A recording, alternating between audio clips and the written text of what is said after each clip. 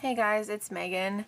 It is Monday, and it's probably the worst day I've had in a very long time.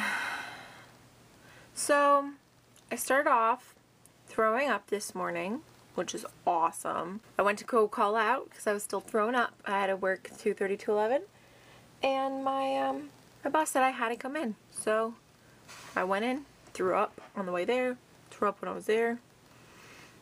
It's awful. And then, so I'm feeling like crap to begin with.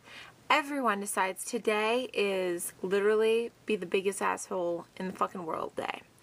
And so they were. They were awful. At the very end of the day, I had the craziest motherfucking people ever. Like, and I'm saying ever. I got huffy and I got pissed on the phone, which I never do. Like, I'm probably one of the more professional ones there.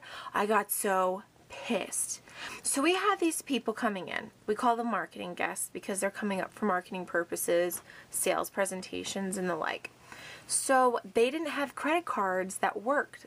2 of them were declined. I don't know exactly what happened because I'm not at the front desk. I'm in the back office.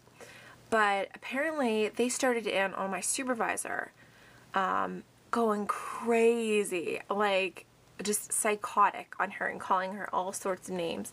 And she said our security guard to escort them out. They didn't even take their license plate. Like, they are useless. They are the worst security guards ever. Like, what is the point? How are we feeling secure? I get the call, so I have to talk to this crazy grandmother who they are the same person, I swear to you. They are the same exact person because she was all fine and dandy with me. And I said I was in a different part of the building. I lied. She was fine. And then all of a sudden I said, ma'am, I spoke with my supervisor. She didn't want me to talk. So I was like, ma'am, my supervisor's still on the other line.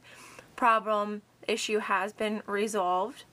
They have been escorted off property by the state police. And they were. So we called the state police. She flipped out. And she went balls to the wall, crazy, flipped out. She started off saying, I'm a full Native American. I'm a full Native American. Who gives a shit? I work at a resort.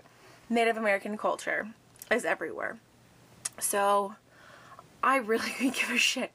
And I was like, so that means you have to be disrespectful? She calls my boss that ugly Haitian bitch. Okay, that's enough. So I was so pissed. I was screaming. My supervisor runs in because she heard my voice. I was just like, I don't care if you're Native American. I was like, disrespect is disrespect. I was like, are you kidding me? Crazies. Fucking crazy. And then she says something about that fucking Haitian bitch again. And then my supervisor gets on the line. And then she's just like, ma'am. It was crazy. They would not leave us alone. And I felt so unsafe at work today. And they're going to come at us because that's the place where I live in. So this is awesome. So nobody feels safe at my job, including myself. Pissed. And also, if that's not great enough, I've busted blood vessels all around my eyes. Right here, my tear ducts, it looks like I have like dirt on my face. Bluish purpley dirt.